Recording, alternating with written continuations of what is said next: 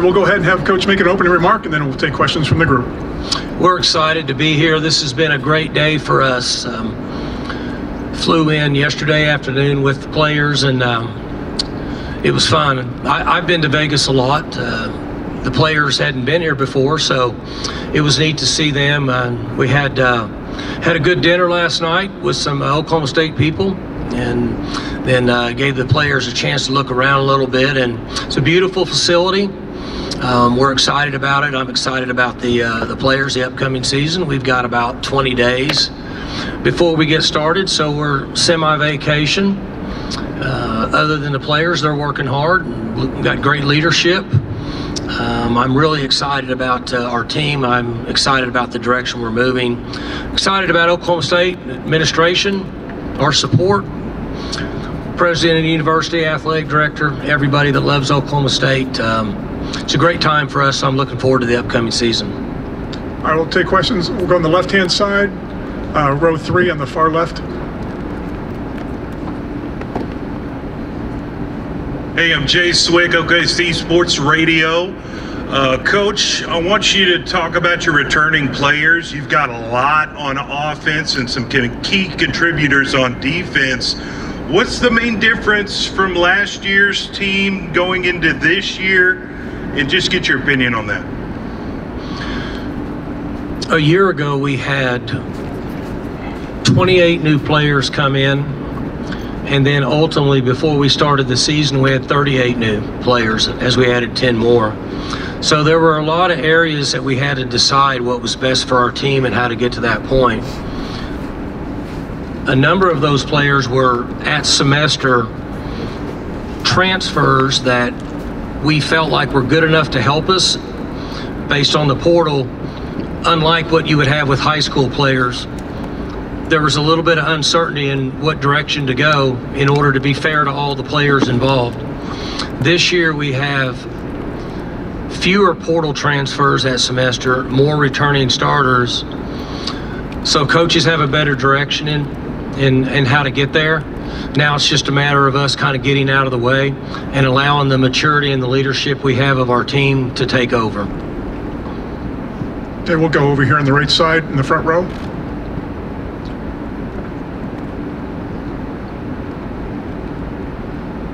Kenneth Berry, touchdowns and tangents. Coach Gundy, you and Alan Bowman are probably two of the most tenured people left in the Big 12. So just having a quarterback who's been in college that long, he's seen the Big 12, different angles, you know, played for you and against you. How much of a force multiplier is he helping build out the culture and teaching the younger guys and kind of setting a standard, you know, on his way out? So Alan has done a really good job of adapting to our culture and buying into Oklahoma State University. When he came in a year ago, he was one of the players that I was talking about that we needed him to earn his position. And since then, he's got a year under his belt. He's very mature. He's engaged to be married. He already has 2 degrees. He has a good feel for us. Has a good feel for our system. He's been around a long time, and I think the experience that he brings to our team, the respect, and the players believe in him at this point, benefit us the most at this time. We'll go left side in the 4th row, in the middle. Mike Blair Kirchhoff with the Kansas City Star, and I got a conference question for you. And I'm just wondering, the way the league is set up now with the 16 teams and no Texas and Oklahoma, if there is an opportunity for 1 or 2 programs to kind of have a dominant stretch in this league, the way we saw like Oklahoma. That's a great question. I don't know that any of us will be able to read into that at this point. We're learning about the new teams that are coming in. In my opinion, as we move forward, there's going to be a lot of parity I should say, more parity in college football than there has been over the last few years. If revenue sharing takes effect, I would guess that most schools in this league will distribute money somewhat equally to football. The direction we're going, that's going to determine the type of players that you have in your organization, whether we like it or not. Recruiting is still recruiting, but it won't be as much recruiting as now. It will be the ability to distribute money to the right players that you need based on the talent that you think that you've seen at that particular time. I think that we've got a number of teams in this league that have an opportunity to make a move national.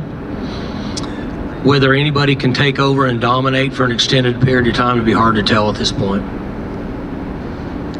Okay, we'll go third way back on the right side, in the middle. Ryan Silpan, Panola Watchman. Coach Gundy, this is you finished, or excuse me, your pick third in the preseason poll. Your thoughts on that and in a conference that's going through so much realignment? I haven't really paid much attention to preseason polls. They've always said the good news is we get to play all the games. I'm really excited about our conference. I've said that for the last few years as we've continued to add teams. From day one, I've always said that I think we have the best commissioner in all of sports in the Big 12. I think we have a guy that's innovative, he's smart, he's not afraid to take a chance. He's bullish on moving forward and doing whatever it takes to put the Big 12 where it needs to be for us to crown national champions in football. I have confidence in him, and with that being said, I believe that this conference is going to play better over the next 4 to 5 years than it has in the last 12 to 15. That for the most part, other than last year, that we were intact. So I'm excited about the group. Could there be more conference realignment in the future? Very well could happen based on all the changes we've had in the last 18 to 20 months that none of us could have predicted. So I think everything's a moving target, but I really like where we're at, and I'm excited about this conference. Okay, right here on the right side, front row. Marcus Trevino with Stillwater News Press. Coach, how have you handled Ollie Gordon's arrest, and how has he been handling it mentally, emotionally, those kinds of things? Ollie's doing fine. I've visited with him multiple times over the last week. Be quite honest with you, yesterday we had another hour conversation, and it was really the first time that he smiled. I think that it affected him like it would most people.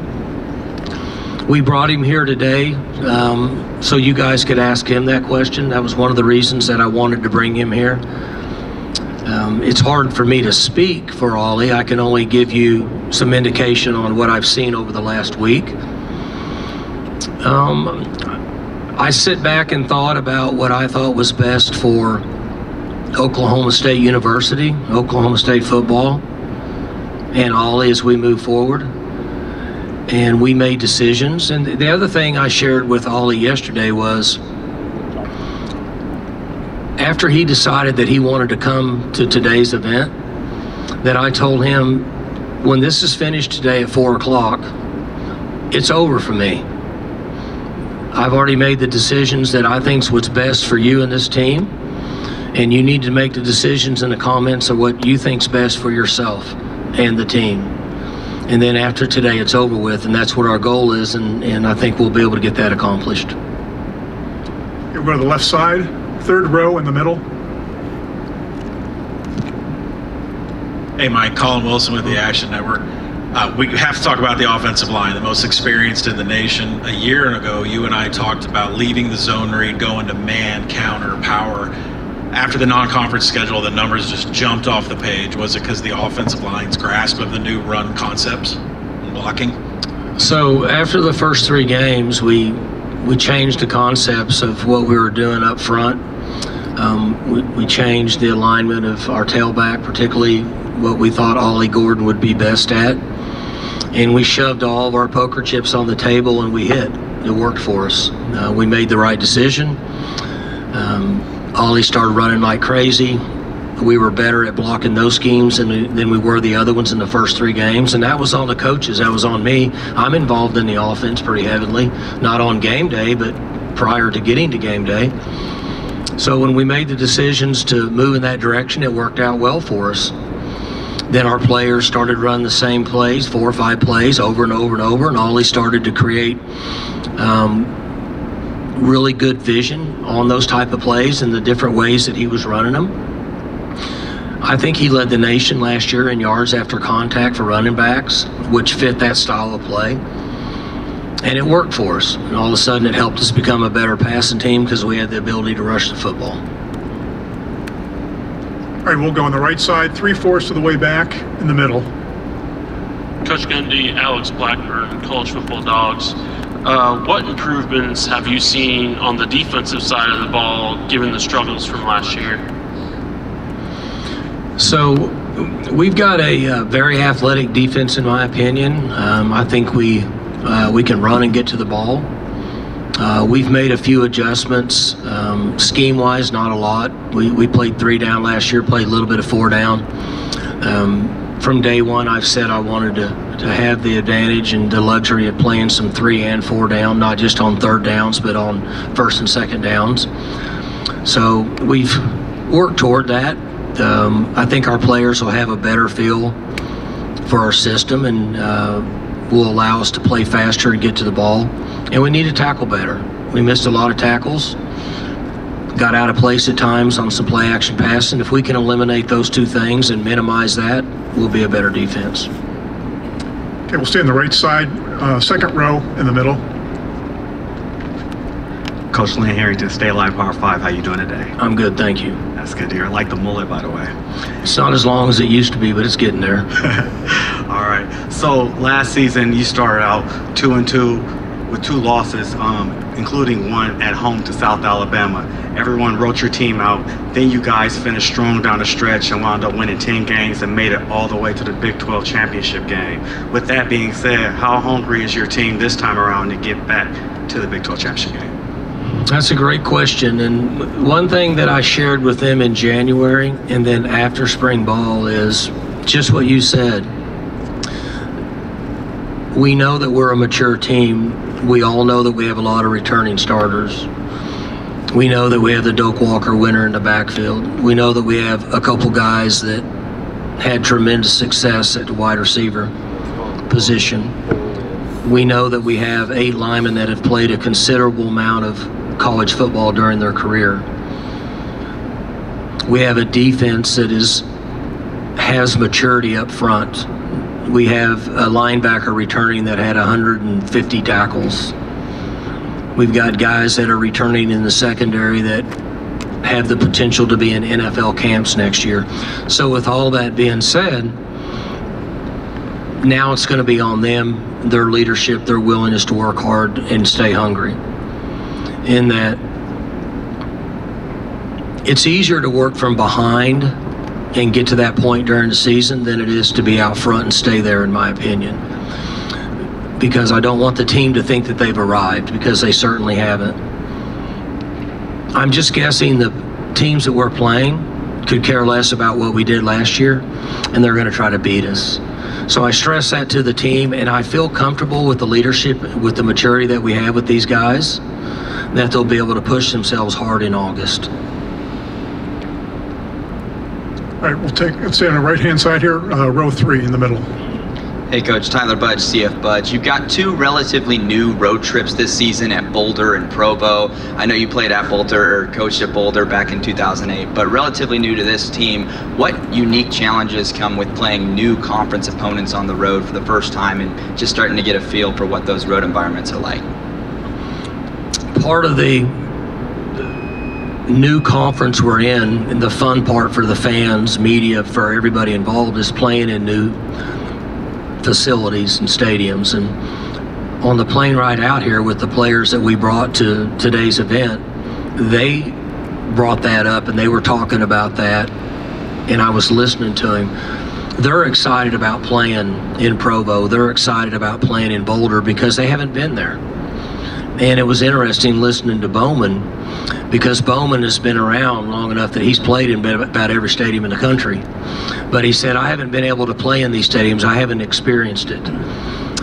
So that's a fun part of college football, and we're excited about it. Playing 2 games in the mountains. I mean, obviously I played and coached a number of times in Boulder. I've been to Provo and seen it, obviously not played or coached there, but excited about doing it. So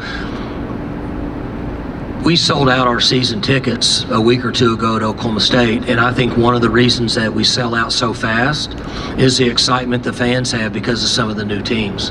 I think they're excited about some of these new teams coming to our place. So that's been good for the Big 12 Conference. Right side, 4th row, center aisle. Hey, Coach Gundy, respect your career, but I would not be doing my job if I didn't ask you to give your personal response to being in the same conference with Deion Sanders, and whether that November 29th game has a little extra juice for you. Well, that's I thought you were going to ask me who I was going to vote for in November. Damn, I thought you put a lot of pressure on me. So I have a lot of respect for Coach's career. I know a lot more about him as a player than I did, as a coach, because it's not coached for a long period of time at this level. We had meetings in Phoenix, Big 12 administrative and football coaches, and